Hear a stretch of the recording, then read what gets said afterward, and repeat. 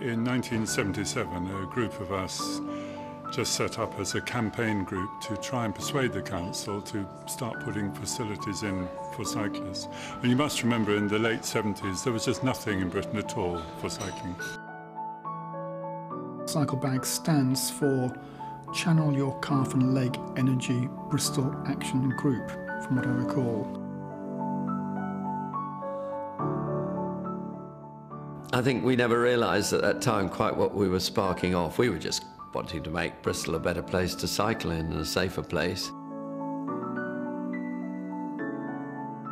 Well, we had the usual sort of campaigns. 1,000 cyclists would get out on the streets and present petitions, but it didn't really get anywhere. So really the practical side of building appealed to me and a few of us much more. And the railway from Bristol to Bath, the old Midland Railway, was available.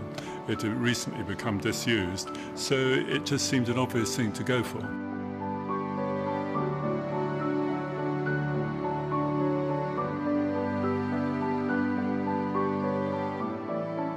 It joined the centre of the two cities.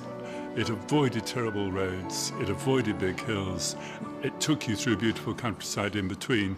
It had all the ingredients, we now realise, for what is now the most popular route in Britain.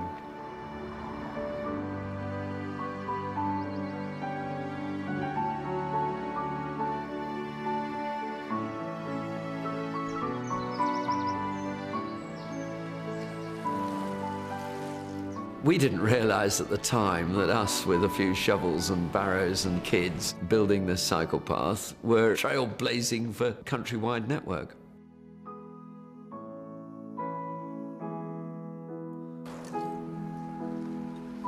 Yes, it carries more people on bicycles than the trains used to that ran on the train line that it replaces, which is a really interesting statistic.